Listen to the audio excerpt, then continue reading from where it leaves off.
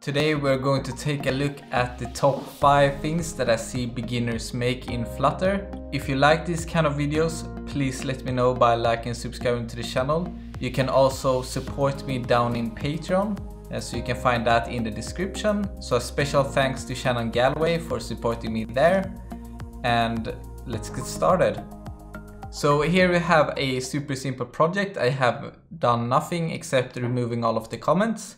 So the first thing is not separating the main method from your first widget.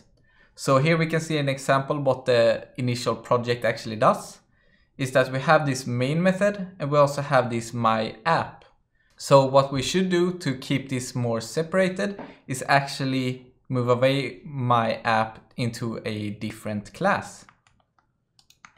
So let's go here. I'm just going to create it right in the root directory of the lib folder.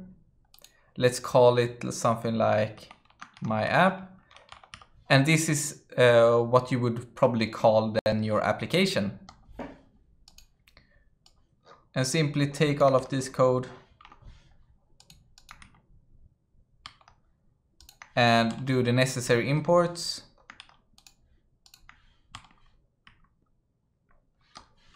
And then of course that would also mean the test.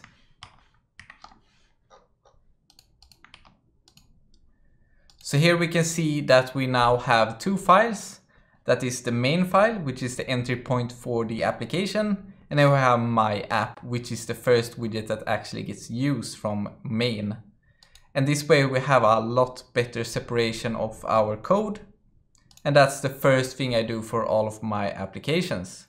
So for the second mistake that I see quite often is when you're having a quite huge of a build method instead of separating it out into private widgets. So we see quite often that we separate it out to normal widgets where you can reuse into multiple files. But something that is quite nice is also to have private widgets so you can easily see the flow of that build method. So just to show you an example, going back to the code, and we can close down main now as we're not using that. So here we can see this is a very simple application, but here we can see the example at least. So for now we have a text, which is that you have pushed the button this many times, and then you have the counter. So let's say your build method is a lot bigger and you have multiple texts and columns, and each of those can be separated into its own parts, but you don't want them to be classes that you can get from other files. Then what you could do is actually take these two and separate them into its own widgets. So in this example, it's actually the whole column or the whole center. So for example, we can take this whole center widget and we can do extract widget. And we can make this private by adding a underscore, and we can give this some names. So for example, counter body. So by separating this out, we can now easily see that we have this build method with a body of a counter body where we just pass the counter. So for bigger classes or widgets, you can actually separate it out to different parts. So for example, let's say you have an app and you have multiple parts in that body, then you can separate those out to private widgets. And this lets you easily on a glimpse see how your actual widgets is built. Because most of the time you are actually looking at those specific parts. And here we can easily see that, okay, something is wrong with my counter. Then we can go to the counter body and see what the layout is there. And if something is wrong, let's say that the many is misspelled or something like that. And that makes it a lot easier to actually navigate code, and we don't have these huge build methods. So the third mistake is actually a bit more abstract, but I just wanted it to be out there because this is quite important. And that's state management is not everything for a Flutter application. And what I mean with that is that there are multiple parts in building applications and not just the way of how you manage state. So for example, one thing that you want to keep in mind is, for example, the architecture of your application, so you can more easily manage your application. And for state management, there are a bunch of different solutions. There are MobX, there's block, there's provider, and the list goes on. It's probably like 20 or 30 different ones. So just pick something.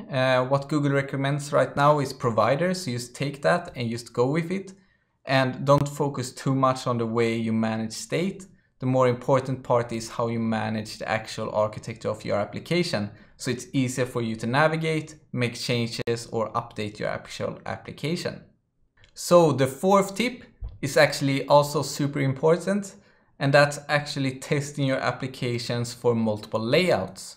So looking at this application, this is a very simple application, right? So we have used that main body, which shows the counter in the middle.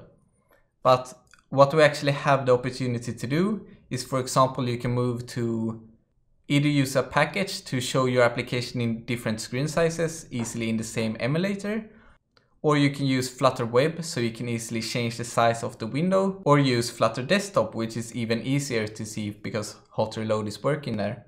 So we have no actual excuse for not making our applications responsive, because we have so many ways of actually testing that.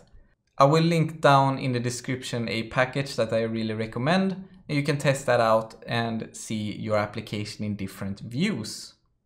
And coming to the fifth and final mistake that we're going to talk about is not using the built-in documentation. And what do I mean with that? So if we go to an application here, and we're going to close the widget test. Let's say we want to use a list tile in our application. Then of course we use the list tile because it's very easy to use. But let's say we want to make a custom list tile and we don't know where to start off. Let's say we have a design in our mind, or we want some kind of custom implementation of it, or that you just want to know how it actually works, is that you can actually go into these and read the documentation. And what the Flutter team has actually done is given us a very extensive and good documentation. You can find exactly how this code is implemented, how it's used, and they have a lot of comments to explain everything for you. And this, of course, you can find also in the documentation on the site. But I find this very nice to have, as it's quite often that you want to implement something, but you really don't know how to do it. But then you can take a look at the documentation of the already implemented widgets. If you like this video, please hit that like button and also subscribe if you want to. If you want to support me, you can check out the Patreon link down in the description. It really helps me making these videos come to life. And I will see you in the next video. Bye.